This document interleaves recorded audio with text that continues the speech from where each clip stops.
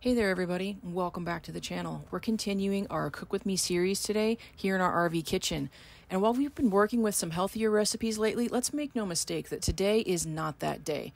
I needed a comfort food dish after a long week of work, and we're making Haluski. I think that's comfort food 101 for a lot of Eastern European families. I already had some of the ingredients, but I had to stop and get the others and then just get set for the weekend. But for this recipe, you're going to need some egg noodles, you're going to need some sausage, bacon, cabbage, and onion, and then butter. But I already had some of that. And in terms of the preparation, one of the things that I like to do first is I'm going to get the onion chopped here in a second.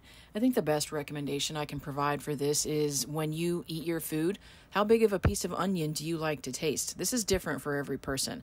I don't know the traditional way it's done in some of those Eastern European countries, but I like to bite into my sauteed onions and know that they're there. Some people don't like the squeakiness between the teeth with onions. I don't necessarily mind that too much, but we're going to get that sorted here. We're going to get these onions chopped, and then we're going to worry about the rest of the ingredients. But relatively speaking, this is definitely not healthy food here, but it's going to be one of the best things that's just comfort food when it comes right out after it. But I am getting my vegetables. You see I'm dicing up my cabbage here. Maybe not dice. I'm going to slice it up. Again, how big of a bite do you want to taste of each of your vegetables? So I rinse this off. I'm just going to kind of slice through it so they're like ribbons almost, and we're going to get that prepped and ready to go. I don't know where you buy your vegetables, but mine don't come pre-seasoned. And when it comes to plain vegetables, I do really like to eat my vegetables, but I do like them to have a little bit of seasoning. With that in mind, I'm going to put in a little bit of olive oil, and then I'm going to add some veggie sprinkles. Not sponsored. I just happen to really like the product, whether you're cooking these or they're raw. Okay, next up is bacon preparation, and I told you this wasn't going to be healthy, but I'm going to make the bacon, and I'm going to make this first. It's essentially going to be crumbles on the top of the dish once you're all said and done, but then I'm going to use the bacon grease to kind of make up or crisp up the kielbasa sausage. And once we get this all sliced up, we need to fry it. But before I do anything, I just want to point out, I really do love these pots and pans that don't have the handle on them from Tefal.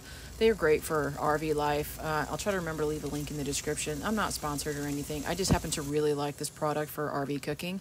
But I put the bacon in there, and I'm going to start to get that crisped up a little bit.